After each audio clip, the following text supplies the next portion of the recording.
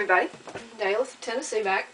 I'm going to be canning asparagus today, and I thought I'd bring y'all along for that little adventure. I have got 10 pounds of asparagus here. I was very fortunate to find this for 98 cents a pound.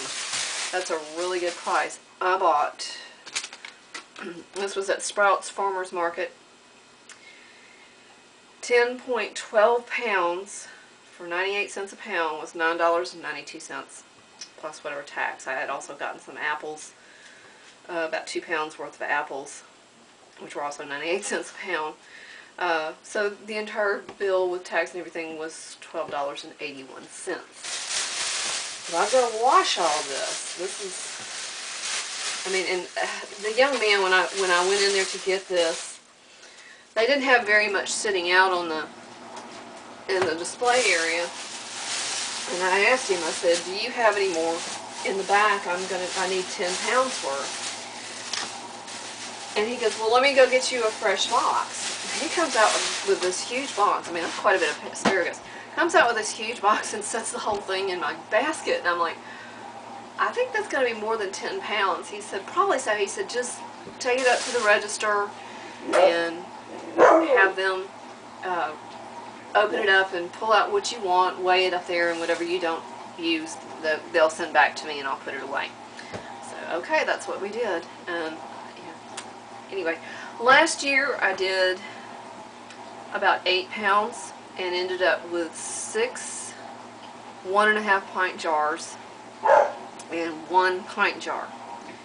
So I still have 2 jars left. We've eaten on that, and this was last March that I did that, almost to the date. So I'm hoping to get a few more out of that. I've been kind of going sparingly on what we've had since we were down to the last 2 jars. So now we can go ahead and enjoy those and eat them up, and we'll have plenty more.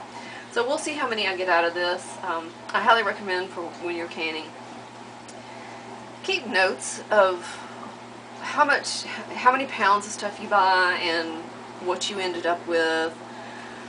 I'm gonna, last year I hot packed them. I'm gonna raw pack this year. One, because it is just kind of a dreary, blustery, cold day outside, and in order to blanch all these or get them ready for hot pack, I would really need to break out my camp stove because these have to boil for like 3 minutes. But trying to work with that last year was, it was like trying to shove wet noodles in a jar and get it to cooperate, and it just didn't work too well. So I'm going to go ahead and raw pack this year. One, because I want to give that a try and see how it does, and two, it's just too cold outside and it's threatening rain, and I'm not gonna stand outside and boil stuff in that kind of weather. Last weekend we had mid-70s. I was working in the garden, if you've seen that video. And now we're back to this. We have a threat of sleet and snow. We're hoping it goes above us and misses us, but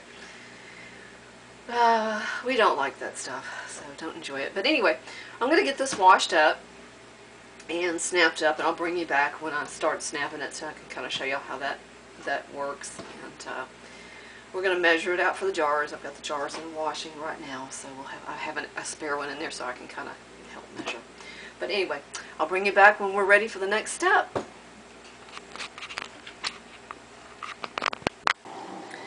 Alright, so this is what 10 pounds of asparagus looks like. You can see I've got this in 2 tubs. One is, what is this? 8 quarts. And I'm not sure what this other one is, but it's a bit bigger, dish pan. I just picked these up at Walmart. You can probably pick them at the dollar store. These were those Sterlites. They're pretty cheap, but I bought white ones to designate strictly for food. I don't do any cleaning stuff with these, only food. So that way I know they're okay. I don't have to worry about, what did I have in here last time? So anyway, according to Ball Blue Book, it wants you to wash your asparagus off. So I just ran some water over these, kind of letting them soak a little bit. I'm going to start snapping these. Now to snap the asparagus, let me move that out of the way.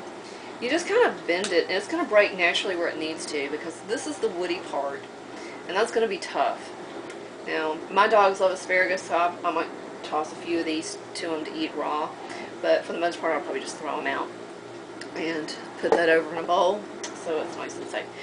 So anyway, I'm not gonna bring you along to snap all of these. I'll just do a few for you. They just automatically just kind of hold the end and bend. It's gonna snap where it needs to. And I'm gonna set those over in the bowl, and these will go in the garbage. Use one of the bags I had out earlier for that.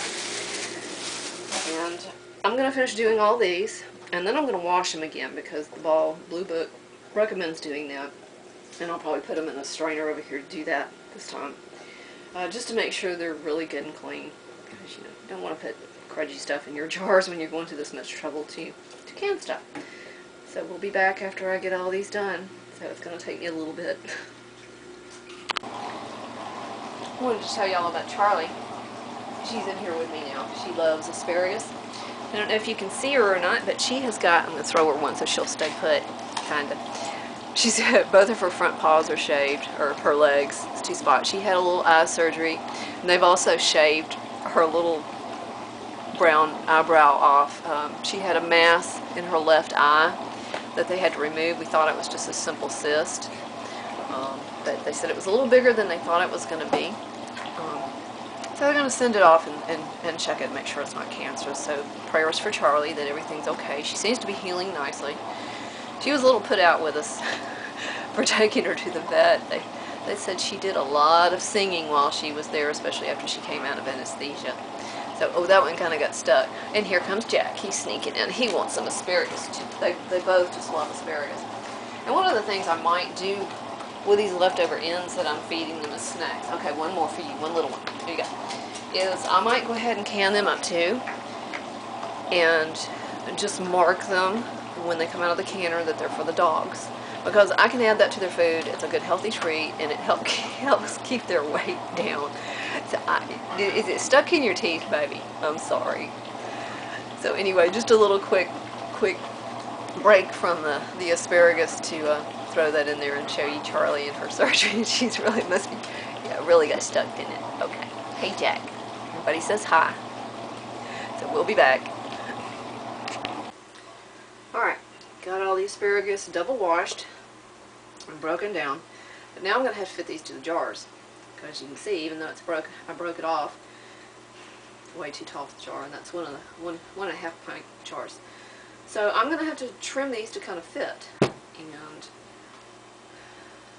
going to do something like that because we want to leave an inch headspace, which is going to be about right in there, I'm believing. Let's see.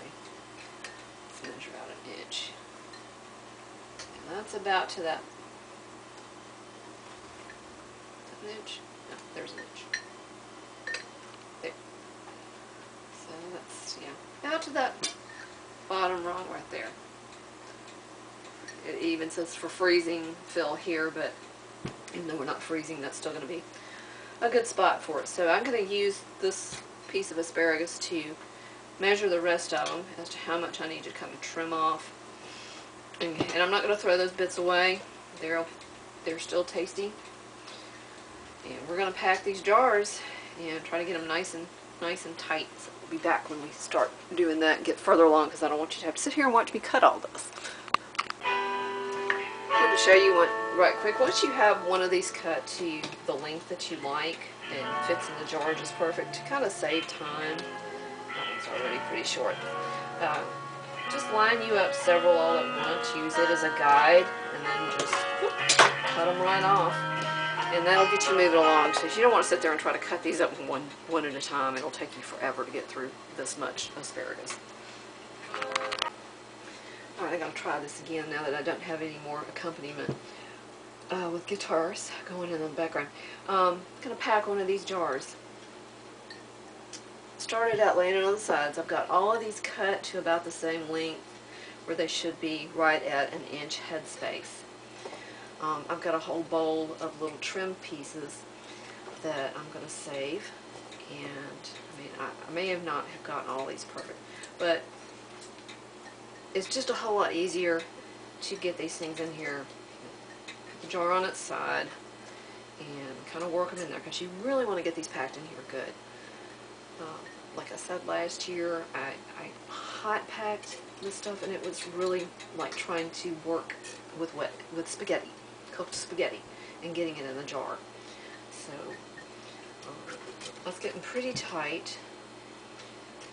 When you raw pack, you got to remember that food has air in it, and when you heat it up and cook it somewhat, it helps get some of that air out. Let's see if I can find a thinner one to go in there. No, I think I may have this one packed. You're getting some of the air out of there, so I may have some floaties. Okay, that's about right. All right, that's pretty tightly packed in there. Anyway, as I started to say, when you raw pack, you're liable to get some stuff floating because the air's still in the vegetables. And it releases in the pressure canner. So get this. Okay, now I've got, this is boiling water.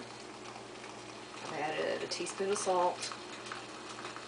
Bring this up to an inch headspace. And this really hot water is going to cause some of this asparagus to contract. And I might be able to fit some more in here, so I'm going to debubble now. Should have got one piece. Get in there. Kind of helping me to, yeah, there. See, pouring that boiling water on there is kind of help. It's already trying to escape. Contracted some, and I might be able to fit another piece or two in here. Now that I've made a little room and debubbled somewhat, let's see if we can get, yeah. And one more, this is a thin one, it might be able to fit in there. That, oh, that's hot. There we go. So, get everything, make sure everything's down at an inch headspace. Measure that out. Right at, okay, wipe my rim. Oh, I need to get me some more lids over here in my hot water and turn that down some.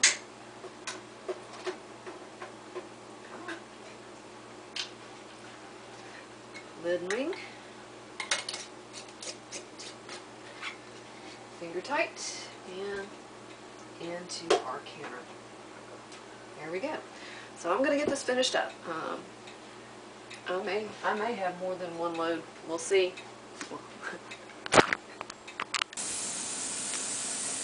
I decided not to try to run the canner again for another round. It's getting too late in the afternoon and still have too much to do. Still have to cook dinner. But I did steam the leftover asparagus. Sorry, I'm trying to do this by hand now, and it's still on the tripod. So this is what I ended up with steamed. This was the bit that I cut off the stuff that I had already snapped. So it's still good. I blanched it. I'm letting it cool right now, and I'm going to put it in the freezer so I can use it for other things. And at the moment, over here, I've got the majority of the woody stems right there in the pot. I'm going to boil them up and save them for the dogs because they will enjoy it thoroughly. We are almost down, we are down to about 30 seconds on the canner. So we're going to have these done here in just a bit. I'll have to let it vent and get down to 0. Then before I can take the weight off, I have to let the pressure go back down to 0. Take the weight off, and then we'll undo the clamps and kind of tilt the lid off a little bit and let it cool down for a little bit more, just to be on the safe side. So we'll be back when we're ready to do all that. Thanks. Okay, got the lid off the canner. I was going to take the first one out. I've let them sit here for a few minutes because I didn't want them to get shocked. And as I was feared, because I raw packed these, they're kind of floating. Let me see if I can get you up there. I don't want to tilt the jar any. Let's see how much they've risen up off the bottom. Hopefully they'll settle back down Once they cooled off, they should settle some, but that's what I don't like about raw pack. But at least I heard one of them seal. So I'm going to get these over here where they can sit for a little while, and I'll let you know that they all sealed. Here is our finished product. We got 7 1.5 pint jars of canned asparagus. They've all settled down, so they're not floating so much anymore. I've got one jar that's still a little floaty, but that's okay. Everything's sealed, so I know it's safe. I've still got to wash my jars and mark them and date them.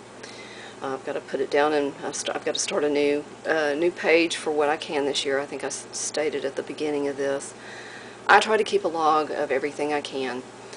How many pounds of what I've bought, how much finished product I end up with, what method of canning I used on it, and that way I have a record, and it kind of gives me a good idea as we use this throughout the year how much I need to do the next year.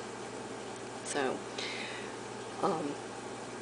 one thing I wanted to say is I'm not a professional canner. I don't teach classes. I just do this because I enjoy it. I like putting food away for my family. But don't just take my word on what you're seeing on my video. Please invest in a reliable canning book like the Ball Blue Book to get your instructions. Don't just rely on videos on YouTube and blogs that people have done as to getting your directions. Make sure they're safe, make sure they're approved and proven methods of preserving your food. I will try to put a link to some of the channels I watch: Linda's Pantry, Two Lilu Preserves, Wilhelm's Kitchen, but you also need to remember that they are in different places throughout the country, and they may have different pressures and canning times for their altitude, so you always need to check that. So please, please, if you're a new canner, invest in the Ball Blue Book of Canning. You can get it at Walmart for under $10. If you don't buy any other canning cookbook, buy that one. So anyway, thank you for coming along on this experience with me. I hope you've learned something. I hope I've encouraged you to try your hand at canning. It's really fun, and I think you'll enjoy the outcome as we do. So God bless and happy canning.